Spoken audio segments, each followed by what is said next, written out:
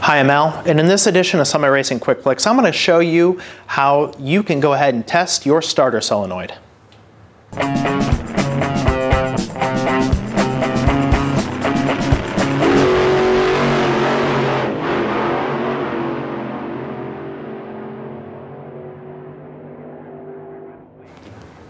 So today I'm going to show you how to diagnose if you have a faulty starter solenoid by just using a multimeter and a short piece of wire.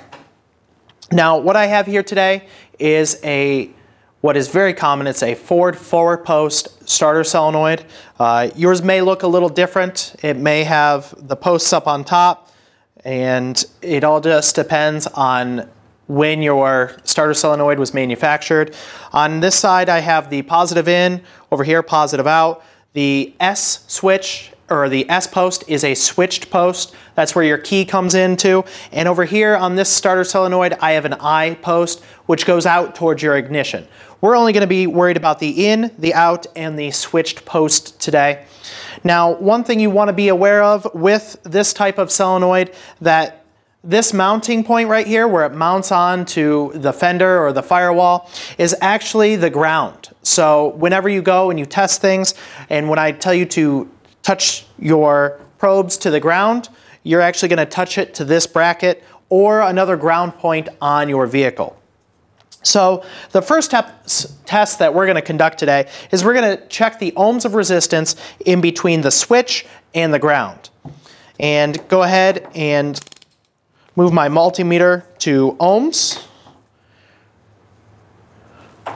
Obviously black to my ground, red up to my positive, and I want to see approximately 3.5 ohms of resistance.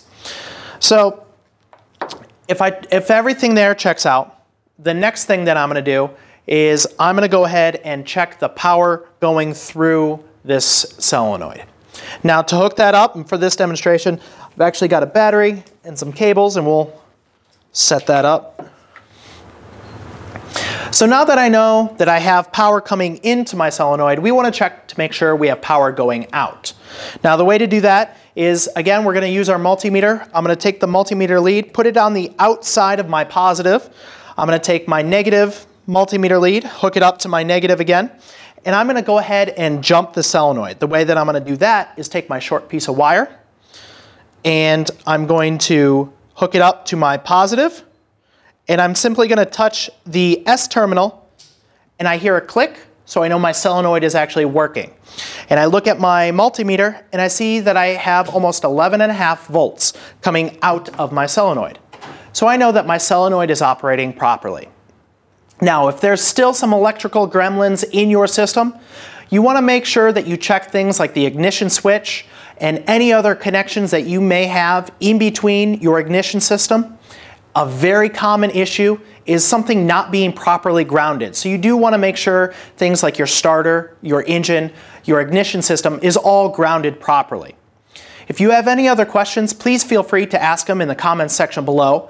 Be sure to watch some of our other videos and hit subscribe to stay up to date on our latest QuickFlicks videos. Thanks for watching.